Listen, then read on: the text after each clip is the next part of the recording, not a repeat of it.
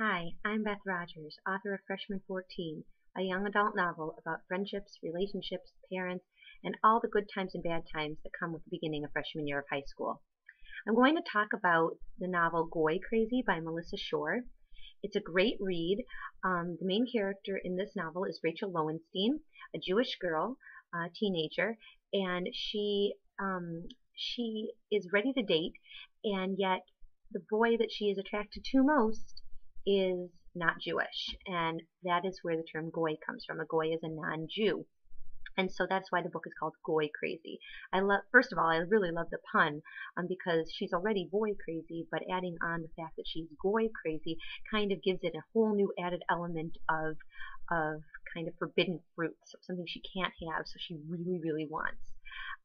It presents a big problem for her because her grandmother has made it very clear that she shouldn't go with the goyim, meaning that she shouldn't hang out with non-Jewish guys because she wants her to marry somebody Jewish. And even though she's still just a teenager, Rachel doesn't understand why she can't hang out with anybody because she's not ready to get married yet. And so what harm will it do?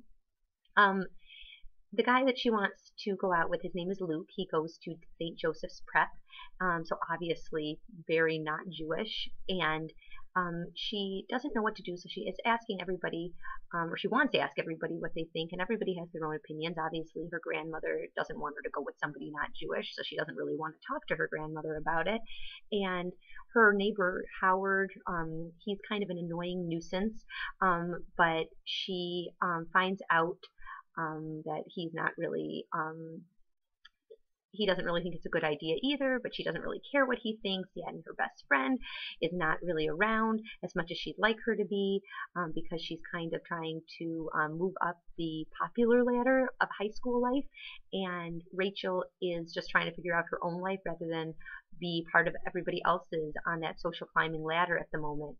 So, so she doesn't have her best friend around as much as she'd really like her to be. So the book makes you ask yourself what you would do in a similar situation.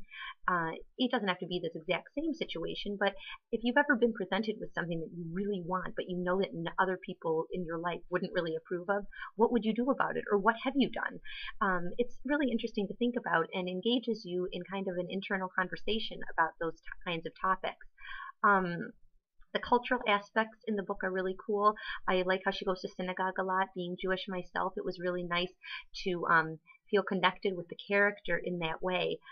She goes to high holiday services, and they talk a lot about Jewish experiences and events, and it's really interesting to include that, and you don't have to be Jewish to really appreciate it.